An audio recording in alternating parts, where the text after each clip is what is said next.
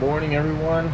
Welcome to another beautiful morning here at Service Campground in Coffeville, Alabama, at another Army Corps Engineer campground. Kind of part 2 of our camping trip. Another beautiful morning.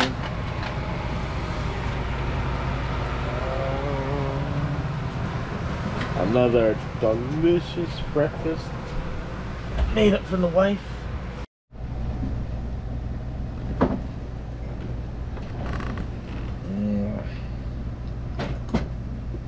Bon appetit. I actually have some decent internet. I'm over here working on my subtitles, so that way all my Russian followers there can read what we're saying and all that. I got a great Russian audience that follows the channel, so thank you all very much. Alright, I'm going to finish some of these, my translations. We're going to have breakfast, and I think we're going to head over to the dam. There's a dam and a lock system. It's kind of down the road a little bit, so we're going to get in the Buick and do a little adventure and drive around town, see what there is in Coffeville, Alabama.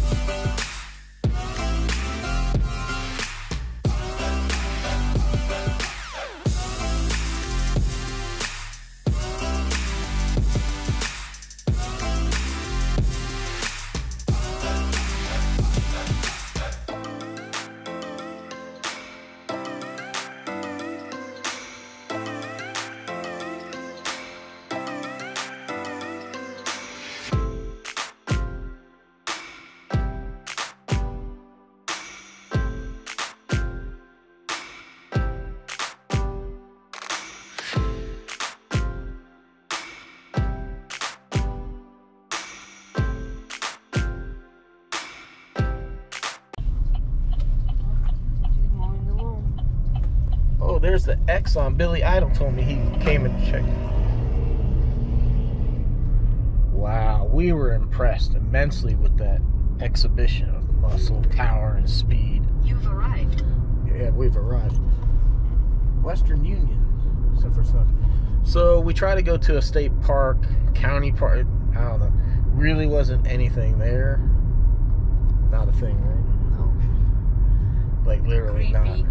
Not a thing. Actually. So we're gonna drive around Coffeville, check it out, see what it's all about. Oh, yes, that's a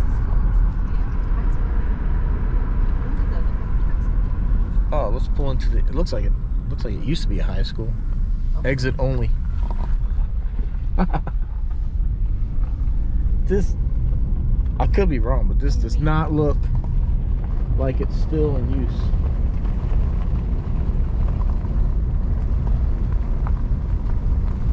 Could be wrong. I don't know. It's a cool looking old building though. Coffeville Learning Library. Wow, maybe it is still used.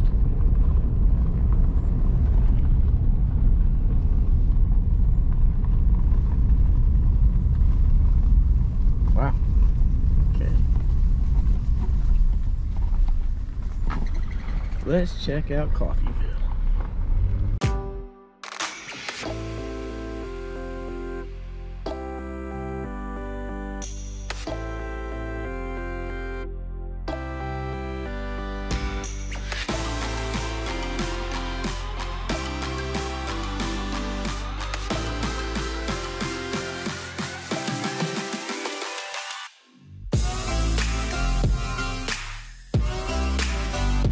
Yeah, so Billy Idol, he does some work with gas stations and that, and he told me he was in Coffeville once at an Exxon. So there you go, buddy. What does that say? Go-Co's? What do you see there? On the sign? It says like GoCo on the building. I don't know. So I think that's it for Coffee. I think that's it for Coffeville. It's a very, very small town. Sorry, there wasn't much more to show you. Got back to the camper. Made one rookie mistake. Thankfully, nothing happened. Awning. Never, ever leave your campsite. Go into town or wherever and leave your awning out. You never know when weather can just pop up. There would have been a sudden storm come in and gust of wind caught that thing. It would have been a bad day. Ooh, can't believe I forgot that. Alright, go for a little walk. Alright, so just in case you missed part one of the camping trip, this is a Tombigbee River, and there is a bunch of tugboats that push barges up and down. It's not like a lot, it's not very often, and it's actually pretty cool. They don't make a lot of noise, they're kind of by pretty fast. So it's actually something entertaining to watch, and every load is different. This one looks like it's maybe construction equipment.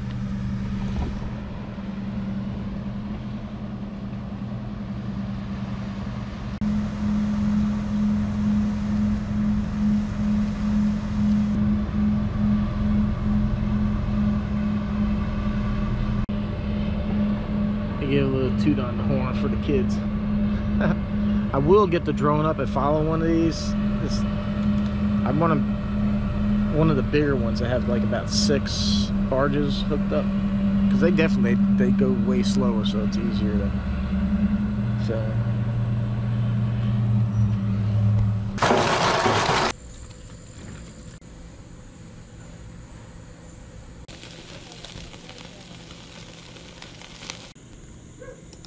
Steak.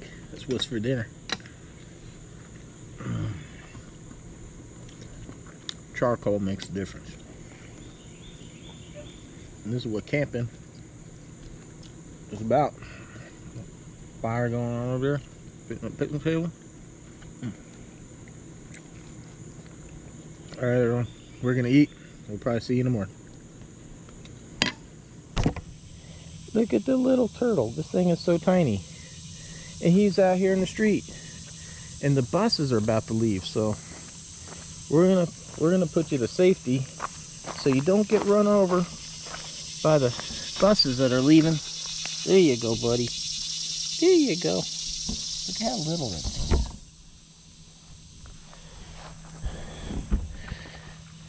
My good deed for today. There's 3 motorhomes there. They're by Tiffin. There are some like Tiffin Tiffin RV club or something. They're loading up, about to head out. They probably run over a little guy, making a run to the dumpster. Then we're going to show you the lavatory facilities here.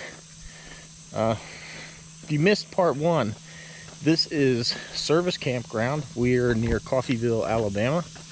This is a Army Corps of Engineer campground. So the nice thing, Army Corps of Engineers usually run dams, so that puts the campsites right near the water, so you have pretty water sites.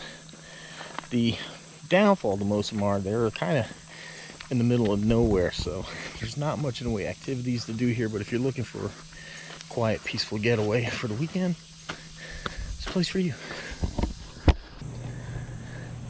There's one small playground here. This campground's only like, I think 31 or 34 spots. So, believe, oh, it's locked. It's probably a laundromat, but it's locked. Okay. That's interesting. We have 2 toilets and 2 showers. So nothing that spectacular, but for some people, especially if you're tent camping, it's important. Also notice that there's a lot of RVers here. Or actually not even here. I've seen it in several spots. they seem to be afraid to use their holding tanks. Instead of taking a shower or using the bathroom in their own RV, you'll watch them go out of the RV in the morning or something with a towel and their shower stuff, and you'll watch them walk over here several times a day to use the bathroom instead of just using what's in your own RV. Like, they're afraid to empty the tanks. I don't get it. It's kind of one of the luxuries of having your own RV is using your own bathroom. And some people don't believe in that. Look at those two. Look at those two. Alright. Oh, there's a mosquito. Look at me. There's a mosquito right on your forehead. Seriously? Yeah. You missed it. Ow. Ow. Dickhead. Bloodthirsty little asswipe. So it's Sunday. It was pancakes. One of my favorites for breakfast. Quick, easy. So sorry, nothing to tease you with, but I think tomorrow she'll have you something really good. All right, let's see what today has in store for us. Oh. You pick one.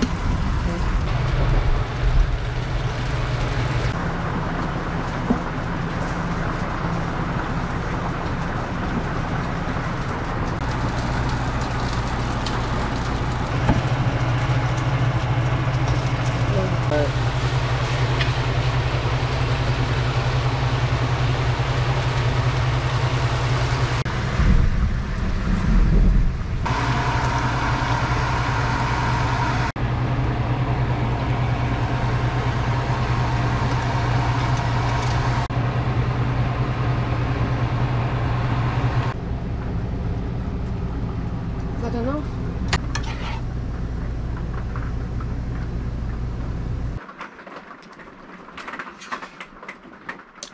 This chicken curry is becoming one of my more favorite kind of meals.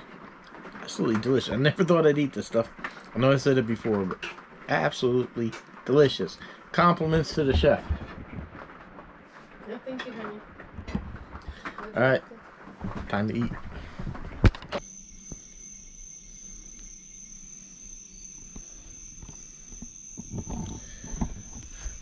You never know how these pictures are going to turn out. When I look down that way, it is like the most pretty orange color, but I'm not sure how GoPro color profile is going to interpret that.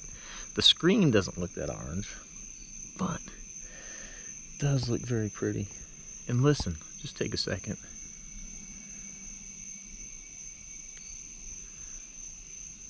That's all you hear is bugs chirping, frogs or whatever they are. That's it. Absolute quiet. So peaceful here. I think this is the first time we've gone camping that somebody hasn't had some type of music either coming out of their car or through some type of their outside speakers on their RV or some Bluetooth speaker system or something. The first time that people have actually just came out here and enjoyed nature. Kind of nice. Refreshing. I like it. Might come back here in the future, I don't know. I always enjoy checking out new sites, but there's really nothing to do here. But it is nice and quiet. So this is a good little getaway. So, I mean, this is more vacation than anything else. Alright, looks like we're going to have some wet stuff to pack up tomorrow. It just absolutely stormed here today, and stuff we had underneath the awning there just is wet. So this is going to be the first time we end up having to pack up a wet dog bed and wet chairs and stuff, but it is what it is. The storage of the RV's got a rubber floor or plastic floor, so we can take it. Just to make sure we get it all out when we get home. Alright, everyone, good night. We'll see you in the morning.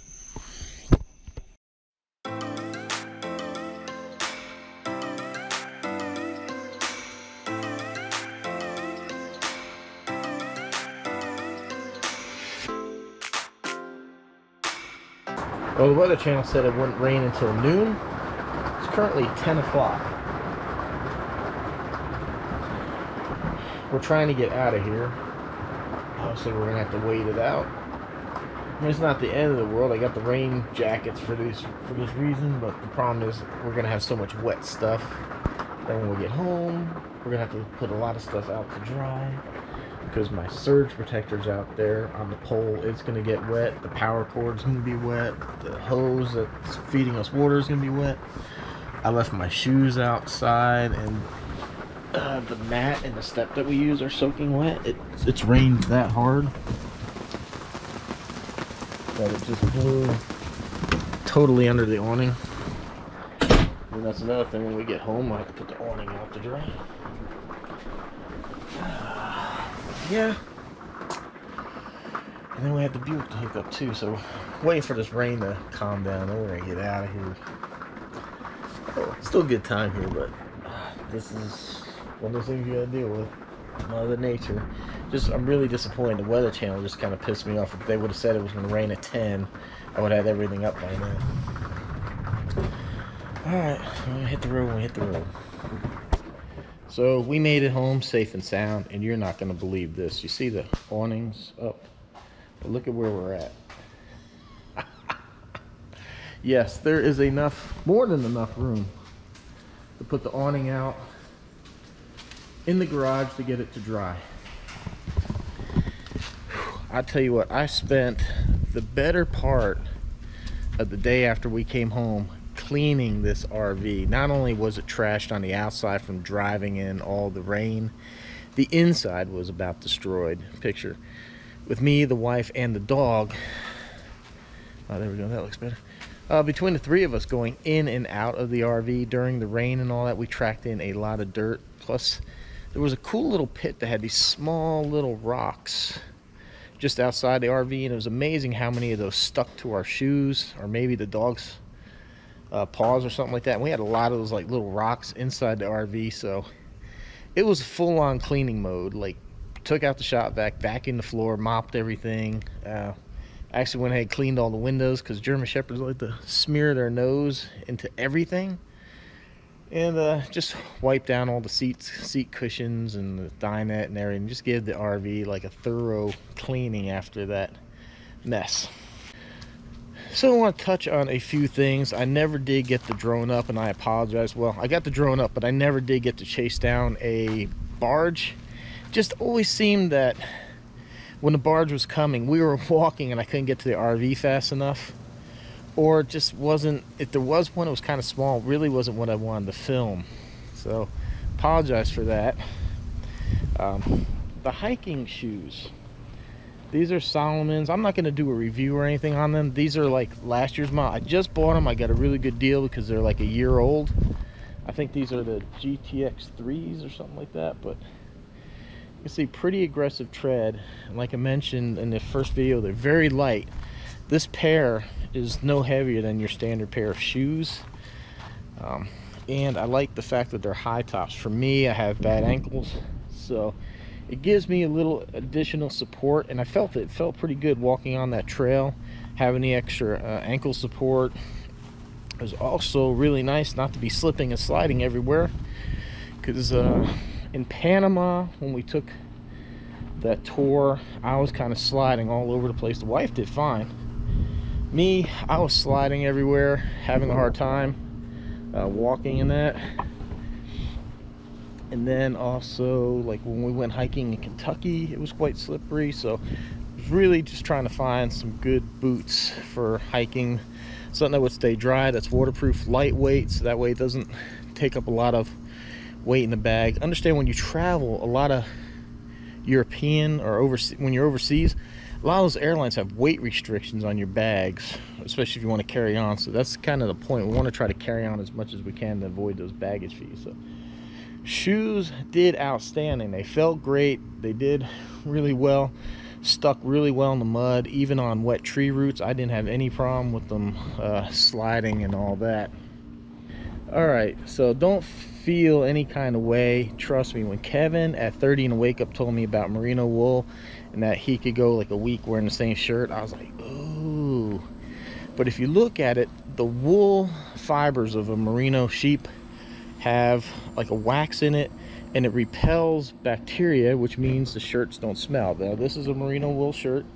I have a discount code for you if you want to try it. They are a little expensive. They're supposed to last a really long time, but This camping trip, I spent 6 days wearing the same t-shirt and the same pair of underwear. I said, don't judge. This was a trial thing to try to see if the hype on merino wool is as they claim, and it is. I gotta say, the underwear and the shirt, every night I would hang them up, let them air out a little bit, and every day they smelt fine. It smelled just like it came out of the washing machine. The only thing I could smell is like where the deodorant maybe builds up a little bit in the armpit area. I could smell a little deodorant, but other than that, absolutely fantastic product. It's a little bit pricey, but to me it's worth it. If I can go even 5 days, we were camping in Alabama, hot as anything. I sweat clean through the shirt. It was soaking wet on several occasions, and it never smelled. Now, like the shirt I wore to the gym, 2 hours of sweating in the, or an hour sweating in the gym. It absolutely stinks. You could smell it. So the merino wool does what it says. It repels odors, and they're great. So if you're trying to travel, especially like what we're doing with the carry-on only and a backpack as a personal item, space is at a premium. And instead of packing 7, 8, 9 t-shirts, if I pack 3 t-shirts, even in the RV, we only have a small wardrobe closet in the back. So if I can go camping for a week and just take 2 t-shirts, it saves a lot of room, especially if you're going to pack like a heavier jacket or something like that for other weather. So definitely, if you travel, or if you're just looking for really good quality shirts that breathe well and resist odor, and stay fresh for a long time, check out the merino wool. All in all, very nice campground. Had a good time there. Only thing I don't like is not having like an on-site septic. It really more convenient than having to like disconnect and run down the road to empty. Also, like my RV on the black tank, which is your toilet tank, the RV has a built-in tank washer. So when you have your own on-site septic, it makes it really easy just to hook the water hose to that.